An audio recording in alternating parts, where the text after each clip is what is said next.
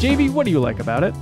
I mean, first of all, I know there's been a lot of reaction around, oh, there are no Titans, so there are no Titan mech robo things in this game. There are no pilots, so you're not doing parkour, you're not doing wall running. But even outside of those elements, just moving around in a respawn game, like the active moving, feels so different compared to other first-person shooters. You slide for 45 feet. Yep. Yeah, it's just faster, like even just general movement without sliding. Like it just feels nice and breezy, and I really like the gunplay too. So just on the basic sort of, the bare bones stuff feels really good.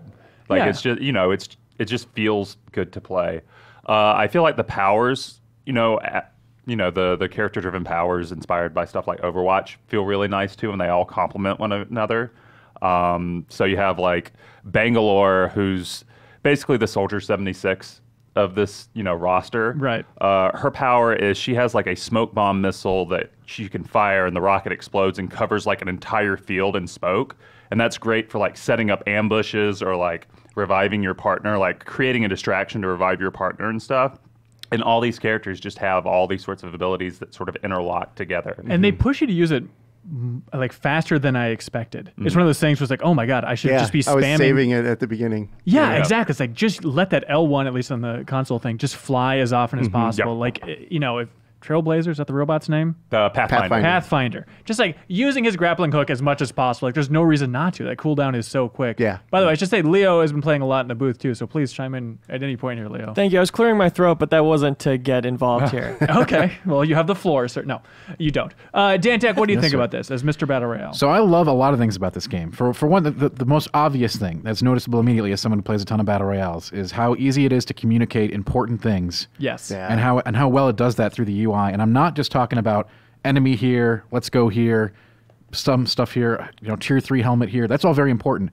But also just other small and subtle things like color-coded death boxes. Yep. So you know exactly which one you should hit first since it's yellow, right? That's got the really good stuff in there. Hit that one first and then go to the gray and the blue boxes. Or even if you're on the run and you've only got a chance to loot one box before the circle's closing in, you go for the high tier box. And even having the color-coded loot, not for rarity, but just for ammo types, that's so helpful for trying to learn stuff out of the way.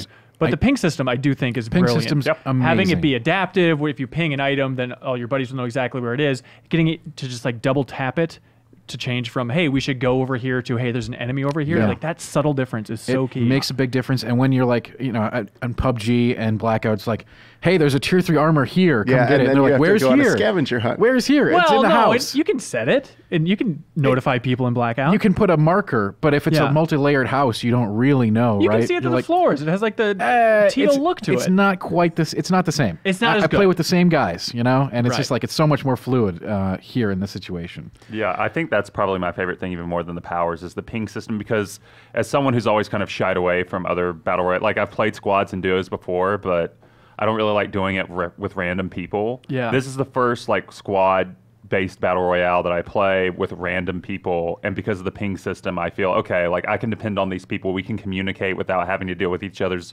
probably obnoxious personalities. Sorry, I mean I don't like to talk to strangers in a multiplayer game. It's just I like doing that with friends, but Yeah. And the Jumpman thing is great the Jump too. Master. Jump Master, yeah. Just being able to like have one guy in control of it at the beginning, or gal, and you can break off if you want to, but if someone's AFK because they're going to the bathroom or getting a soda, like you're going to the same place. spot. It's so nice. It solves so many problems. It is nice. I love that now we just have to get used to the word Jump Master as a Battle Royale thing, but it is a very smart idea. Even if on base PS4 at least, it looks so janky during that phase.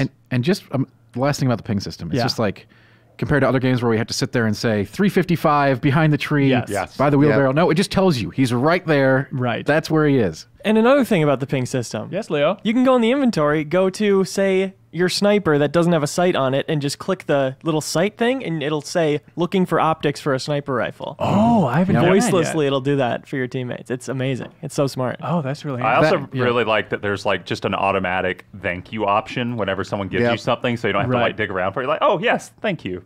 Right. Or just being able to hot swap all your attachments onto your new gun, stuff like that. Yes, so without having to throw them all on the floor and then pick them all back up and see. And that's what I mean by Blizzard Royale. Like these are things that you see Blizzard do with genres that they're moving into. They always simplify and streamline and just improve. Which I think Blackout did in a number of ways from PUBG. Sure. But I mean, talking to Treyarch, we got the sense, especially in the Answering Lingering Questions Gameformer podcast with Vonderhaar, but just talking about like that controller is just being overwhelmed, and it's so difficult with Blackout to like, okay, how can we make the inventory system better on consoles in particular? And I feel like just the small tweaks for Apex Legends, it's so smart, and it's like, God, how can we get that ping system into Blackout now? How could they possibly map that onto that sucker? Yeah, that's been kind of my growing. That's kind of the impression I've had while I've been playing it. I've got like 15 plus hours of just doing that constantly, is that it's going to be hard to go back to any other battle royale because of like those features aren't in there. Like I really want the ping system in Blackout. I really want the jump master system in Blackout.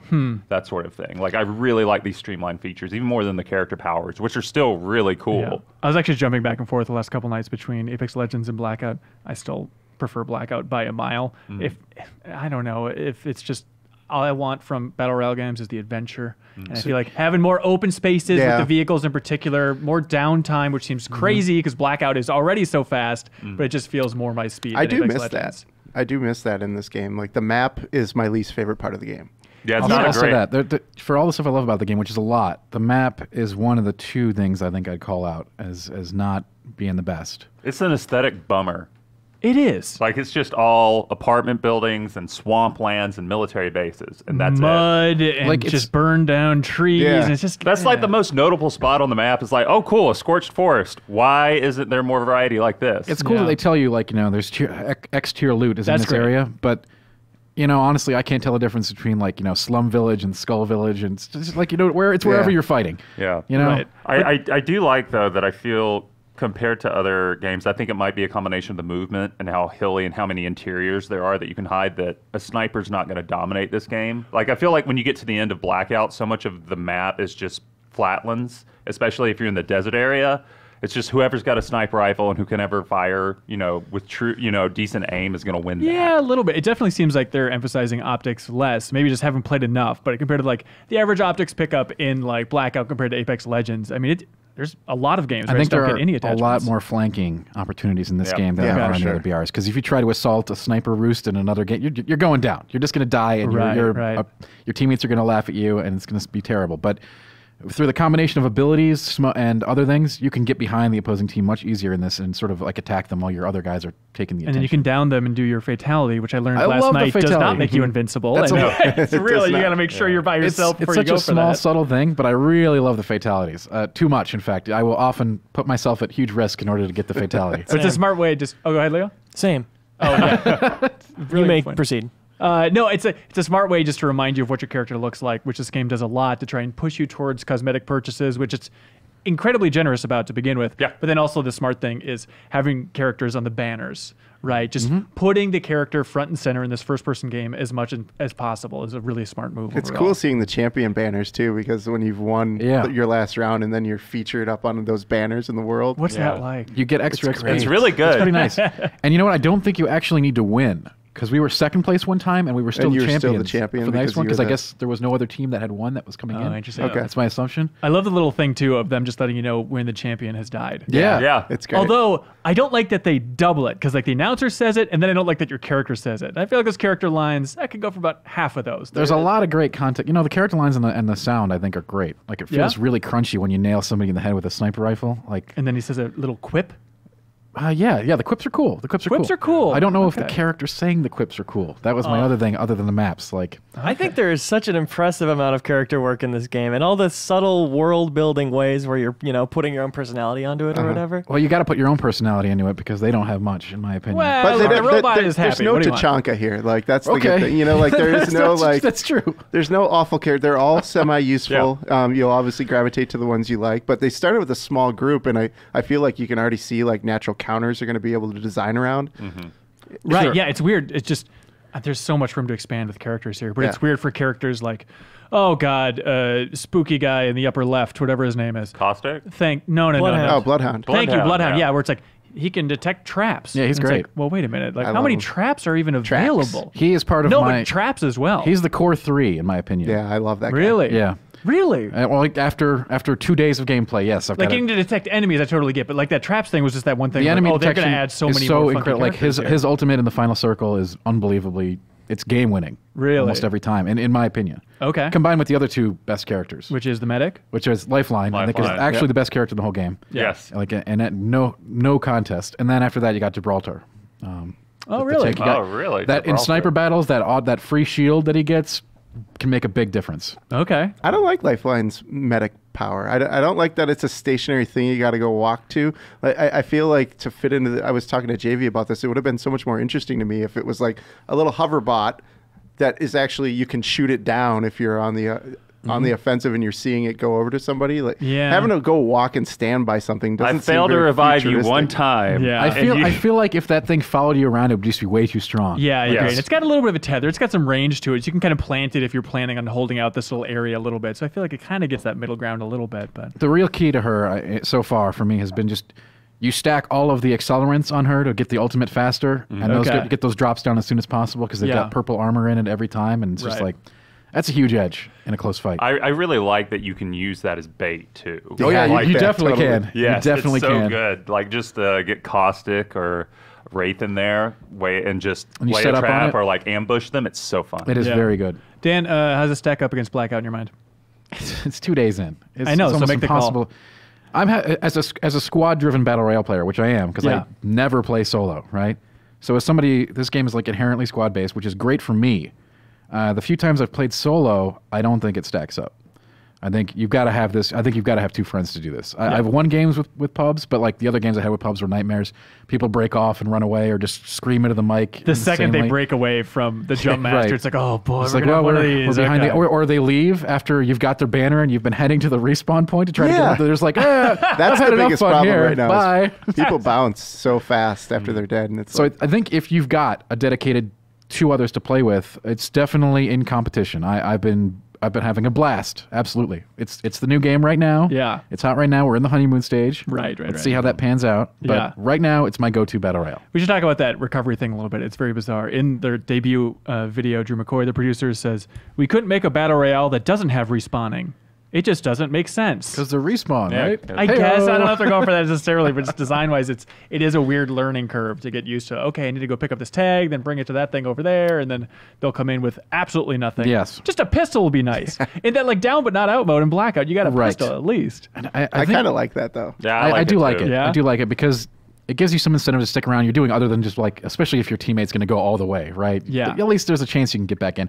And there's still pressure because they can't grab that banner anytime. Like they've got a clock where they've got to get to your body before it runs out. And then it's a long 5 seconds of someone holding down a button when a sniper might be able to take them out or something while they're respawning you. It's weird to get towards the end of a game and it's for the players left, it's just a question mark. And I assume that's a factor of... They don't want you to know how many people are exactly remaining. Tense. Yeah. I love that. Yeah, I ended up liking that because I remember seeing that at the preview event and going, oh, that's interesting. And then like 3 matches in, we got down to like 2 squads. And it was like, how many of them are there left? Is it just 1 guy? Is it 3? Yeah. How screwed am I? You know, it's real good. Right. I won my first Battle Royale game in this game, Apex Legends, of course. And if it's only 60 players, then maybe it's not that impactful overall. Are you happy with the amount of players? I am right now. I think you could use like 10 more. Because I think there's a lull period. When you drop, there's a lot of hotness. And then typically in a game, we get some downtime in the middle where we're just looting, a lot of looting. Yeah. And then we end up fighting several other similarly geared teams in a major area once it pushes us there. And we're hungry too. We don't like sit back. We're not like we're not like, hey, let's like hang out on the edge of the circle. We're like, let's go find the action. Let's go to the drops. Those cool little ships that fly around. Like, those things are wild. I landed on one accidentally. I'm like, what is this? I'm fighting other people up here? If you're really hungry, you drop right onto that thing. That's like the hottest drop there is, right? It's fun, and it's not that intelligent because the loot on there is not worth it.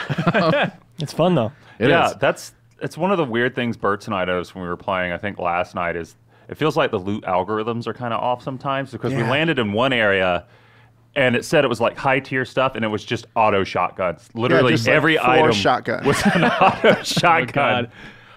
So I hope they kind of fix that a little bit. Yeah. Because I feel like Blackout, that for me so far, that's like one of the few areas where Blackout just dominates this game in terms of like, if I drop into an area, I know at least like usually there'll be a gun, there'll be like armor or a grenade or something. Like I'll have a combination of items I can use instead of just, oh, it's just all guns. It's just all of the same gun. I'll take 3 Mozambique shotguns. Here we go. Let's keep this rolling. Tricky. Or we have like 3 pistols that we find, and it's like, can there be 3 different weapons in this area? Yeah. Okay, but nailing someone with the Mozambique is really good. Look, I love shooting that gun. It looks very cool. All 3 shots. You better land them all. Yeah, exactly. The one thing I really do like is that they have the concept of like ultra loot, which you're not going to see. You're going to see it like every 20 games maybe. The perk loot, But what is this? The level, the yellow tier loot, Oh, okay. the gold loot, and they all have like special effects that none of the other items do. Like with the knockdown shield, the yellow knockdown shield, you can actually self-res yourself. Yeah, the backpack makes you feel or heal like twice as fast, that sort of stuff. Yeah, it's basically a purple with a perk on it. Yeah. Okay. And I got a gold sniper scope that was 6 times and had a